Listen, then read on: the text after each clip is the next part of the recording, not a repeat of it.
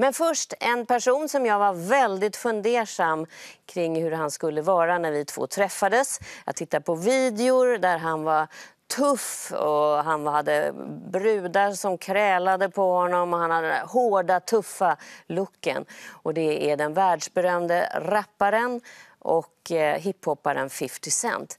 Men det blev ett överraskande möte och jag mötte en klok, analytisk person som gav en bra bild av hur det är att växa upp i ett getto när man har en mor som är knarklangare och skjuts när man är 12 år och dessutom själv blir skjuten med 9 skott. Så här gick det till när jag mötte 50 Cent.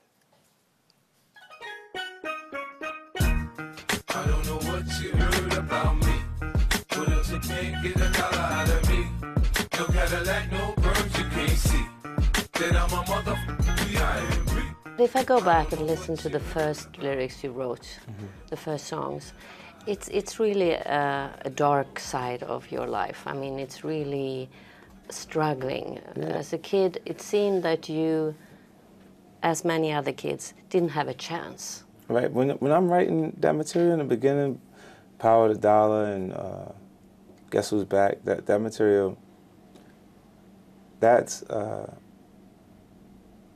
like in first person that actual struggle at that point. Like there's nothing changing. There's nothing. I'm absolutely crazy at that point because I'm crazy enough to believe in myself without much around to support it.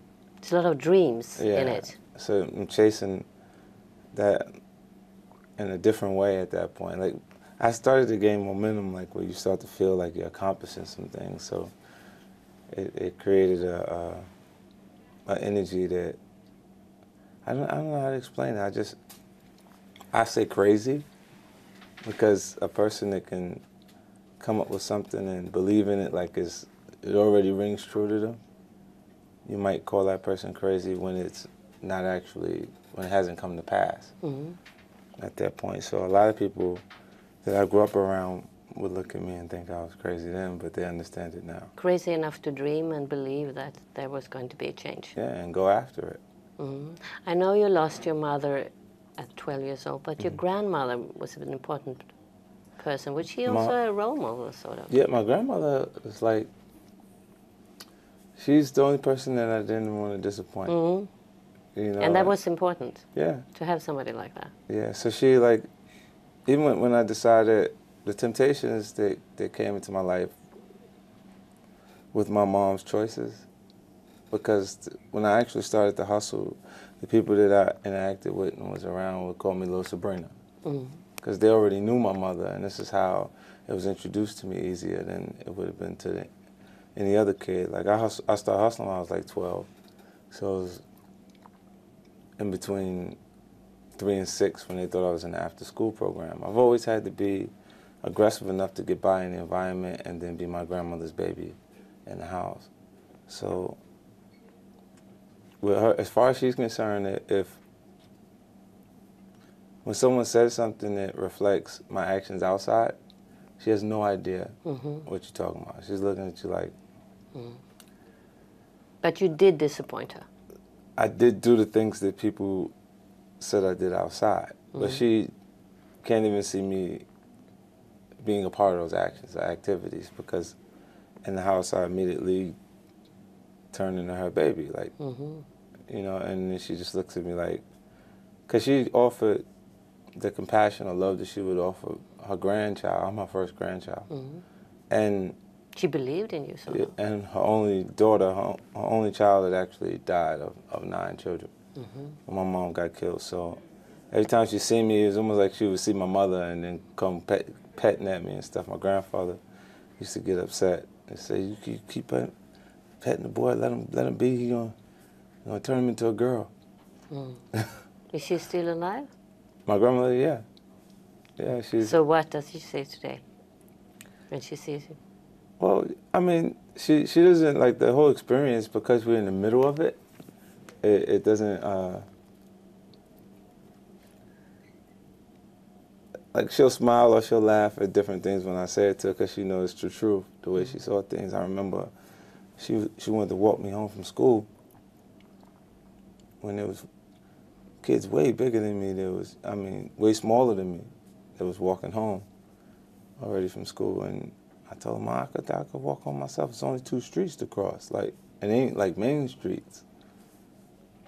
But like for her, I was still her baby, like the youngest baby. So it was a disappointment for her to tell her that I can walk myself home. And she'll laugh at it now, but she remembered it hurting her feelings at that point.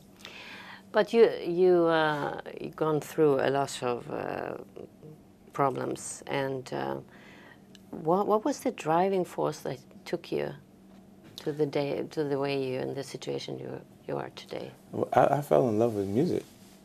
Was it the music? It was the music. I mean, like, hip hop. It had that thing that, like the guys, they had the things that the drug dealers had too. Mm-hmm. They had the jewelry, the nice cars, those things that were flamboyant, and it just wasn't doing the same thing. It was doing something completely different. Clean. Yeah, and I was lucky enough to run into Jam Master Jay from Run DMC, and I could rap. Like, I already figured out how to listen to other artists' material and recite it back, you know, in cadence the way it's supposed to. But I learned how to count bars, learn song structure, and the different things that, you know, I was trained to do under Jam Master Jay's tutelage at that point. And then from there I moved on because it was such a slow pace of things happening. It wasn't happening fast enough for me. But it's interesting also to see that when Eminem picks you up, sort of, or see you as the artist you really are. Skyrocket. Yeah, skyrocket. Yeah. And in LA, they really love you. And then you go back to New York, and then it's like they don't really like your being so successful, as I see in your lyrics. Yeah. Is that true? In New York, because the music business is based in New York City. All of the major companies have office spaces, employees, representation of their company in New York. And I'm from New York, and I had extreme momentum on the street level, to the point that M had heard of the material and listened to it, and Dre heard of it, and M's from Detroit, and Dr. Dre's from Los Angeles. I developed the ability to do things that unsigned artists weren't able to do at that point. I generated enough interest to have the bootleggers sell my CD for me, so it made them my marketing team. Instead of what's a nightmare for an established artist is a blessing for an unsigned artist. But I mean also your old, I mean the people that were still in your neighborhood and that were still involved in drugs and all that, they didn't really like your being so successful. No. As if I go through. No, they don't. They didn't. Like that. Right. When you get an opportunity to do something and they see it and it's like,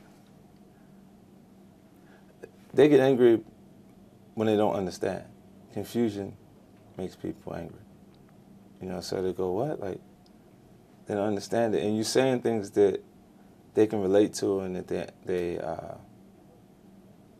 they feel what you're saying in the actual music because it's coming from the actions and activities that go on in the environment, but they don't understand how you figured that out when they have no idea how to do it. And but you seem to be quite disappointed. Why couldn't they see, I mean, you taking yourself, I mean, out of that problems and drugs and all that? Well, you know, a lot of times people aren't prepared for change. You know, they want things to stay the same, and within the cycle of things that go on in the environment that I come from, you're not supposed to make it out of that. Like, everybody ends up in the same cycle. What would you say, how would you describe your neighborhood today? Is it any better? Oh, it's worse. You have now Obama as a president. Has there been any change? No. So it's a lot worse. Well, the drug trade, the drug trade is gone. So, like, the money is not there that was there when my influences were seeing how much success they were having in short periods. With the money. The money was, you know, was drawing you towards that. And now that money's not there anymore. So now they don't have direction, they don't have structure. So the kids are there and they're doing things out of just having idle time. Idle time is no good for them. Like they sit and then. So what do you see in the future? How would things change? Well, they got to start trying to develop some kind of structured living for them, for the younger kids down there. I mean, it's just, regardless if it's programming after school or whatever it is, and the facilities they already have to keep them off the street before. If we go back to your life, I mean, I know that a turning point was when you got shot with 9 bullets, which is incredible that you survived. And when you look death in the eye like that, maybe something happens. Well, I mean, you absolutely recognize that you're not in control. That's that point that you would identify with your higher power and say that would be responsible for why you're able to survive it, you know. And you felt that you have a responsibility to. Yeah, first, following actually being shot, you hurt so bad that when you get hurt like that, either your fear consumes you or you become a bit insensitive. And it's first just the fear factor kicks in and you're afraid because it just happened and you're like paranoid a little bit, and then in order to stop being paranoid, you start being the aggressor or a little more aggressive. And it started to bleed through into the music, so it helped me create material like Mini Men for Get Rich or Die Trying, and some of the things that I put out on the mixtape circuit reflected that energy.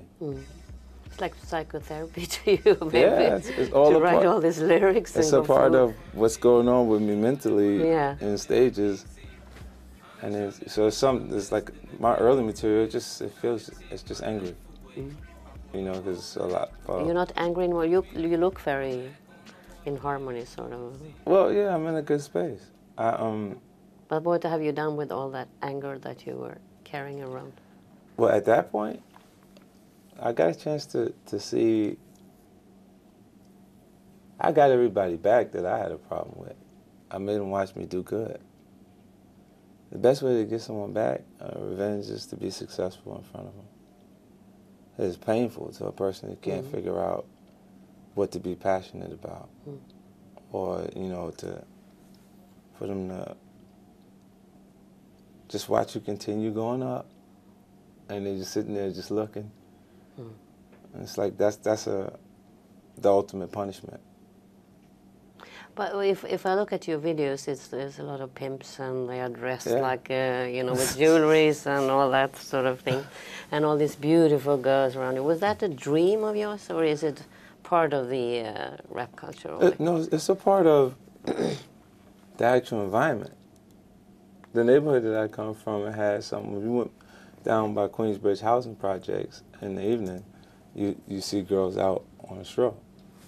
You know, it exists. It exists in Hunts Point, in the Bronx. It's like these places, they're really there. So when you're writing it, this is where the connection is. Like, people look at it and go, oh, I can't believe you wrote that. But you chose to write a song about a portion of life or that lifestyle that those people have completely embraced. And they like it because you can offer all of the things that are probably not traditionally the right things to offer. Through music, you can actually do it. And like film and television, when you make a movie, a writer will tell you that a film is art imitating life. And music is words put together that create an energy. But inside of that, it's always a message, sort of. Yeah. It's saying that within tradition, like, the concept of taking care of women is not a bad concept, but the concept of taking care of a woman who has to be taken care of is terrible to me. You know, so when she has her own actual drive, own goals, own things, then it's fine to take care of her. But if she doesn't have those things, it's like a nightmare. Mm-hmm. And within the lifestyle of, with traditional, the role that a man would play within tradition would be the financial support of the actual relationship. Mm-hmm. And the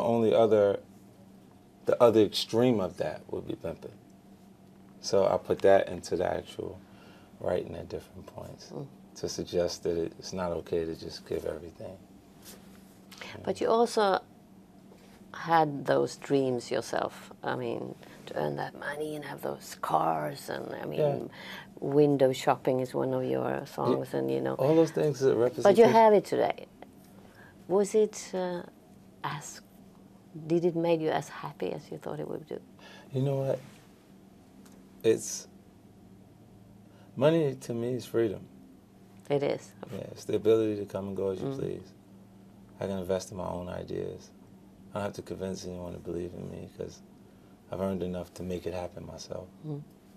I also would like to ask you about trust, because trust is something that you easily lose if you grow up in a place like you did. But and there's a song when the guy is in prison, I don't know if it's you, and you are asking 21 questions. Yeah. If I didn't smell so good, would you still hug me? If I got locked up and sentenced to a quarter century, could I count on you to be there to support me mentally? If I went back to a hoopty for my bands, would you poof and disappear like some of my friends? If I was hit and I was hurt, would you be by my side? If it was time to put in work, would you be down to ride? I'd get out and chill and drive. I'm asking questions. I was in a car, I had an experience. I was in a car and a song was playing, and it was an LL Cool J record. I never forget it, right? Because the girl who was in the car with me, she was so engaged in what he was saying that he was just talking to her. And I says, how do I do that? Like, to a female, how do I make her so engaged in what I'm saying that she's feels like? And the only way, what I came up with is the question. Because when I ask you a question, you're engaged and you offer your response. So within the 21 questions concept, I was able to make, like, women in the crowd do different things. Like, I would say things and they would shake their head yes. Like, when I looked in the direction, when I asked that question, like, they would answer me. So it was like they completely done toned everybody else out around them, and when they make eye contact, they would give me the response that I wanted for the actual record. So I was attempting to make the song that, within our nature, we have habits. It's like, if there's slight mannerisms that you have, like you go with your eyes, you talk with your eyes, and you slightly nod your head to give me confirmation that I'm... As I did now. That you understand, yes. Those things. And if you just looked at me and didn't offer that slight nod or anything, I would be unsure that you understand what I'm saying.